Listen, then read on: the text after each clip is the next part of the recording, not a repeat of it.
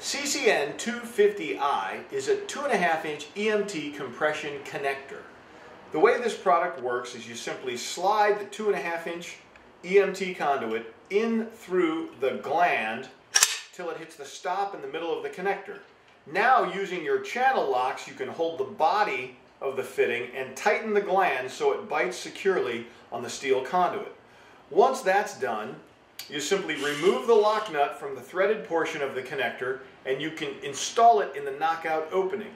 As you can see, it has an insulated throat with a plastic liner to protect wires that pass through. Once it's installed in the knockout opening, on the boxer enclosure, you simply reattach the lock nut and tighten it down for a secure installation. Visit GarvinIndustries.com for more information.